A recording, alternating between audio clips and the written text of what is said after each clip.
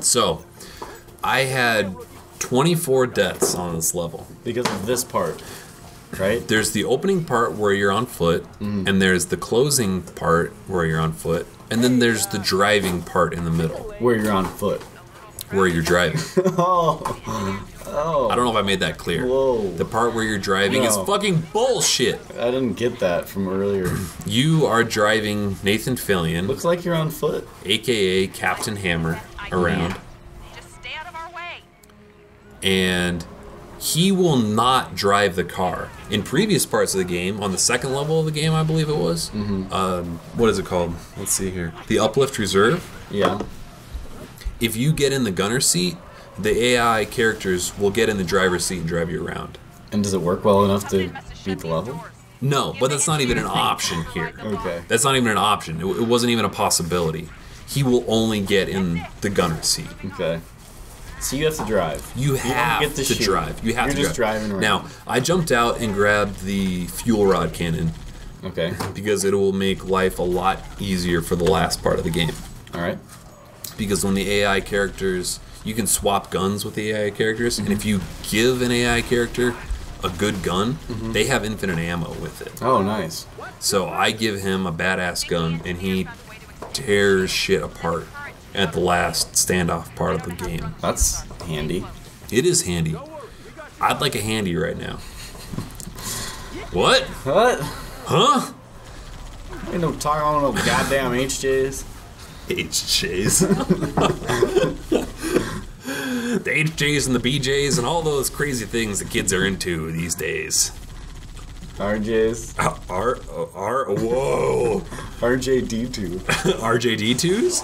Whoa, I'm not familiar. What is an RJD2? Well, you've heard of DADV. DVDA. Yeah. I'm familiar with the DVDA. Is that like when robots get involved? RJD2. RJD2s?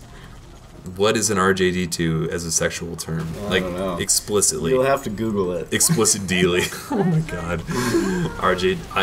Okay, that's gonna get Someone added. could start a Urban Dictionary post of RJD2 and include our names and our website in that post. That'd be fantastic. Invented by, yeah, Explicit D. and put a link to our site because, like, Urban Dictionary is a funny ass website, but in terms of like, search engine optimization, which is something that I look at a lot when it comes to websites. Yeah. They are extremely successful. They get so much traffic. If you search any sort of crazy sexual term, they will be the #1 search result. Wow. Guaranteed. Well, because they have so many different definitions. Oh, yeah. And like people linking to and people it. link to it. That's the primary thing. People link to it, which is how you get successful. So let's start an RJD2 thread. So, in this room right here, Carl, calm the fuck down. In this room right here, there's a shitload of the little bugs flying around.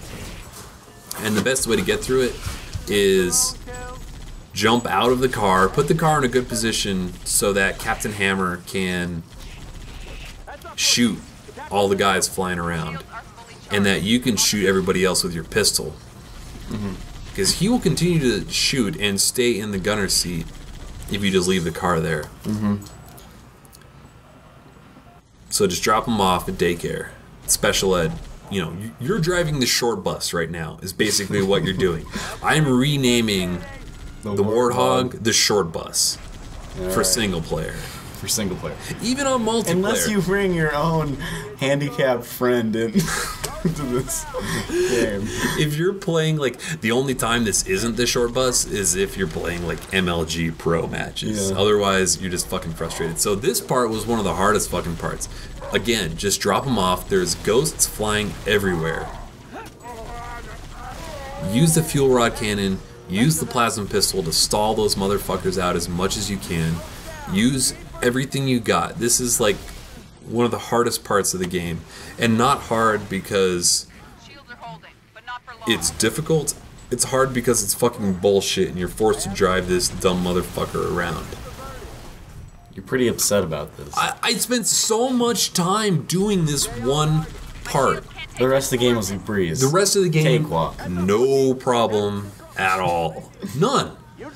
But this one fucking part, you just spend so much time doing. It's like, it's poorly done. It's poorly done. So, in this hangar right here, you get a Goss Hog. You need to pick this motherfucker up.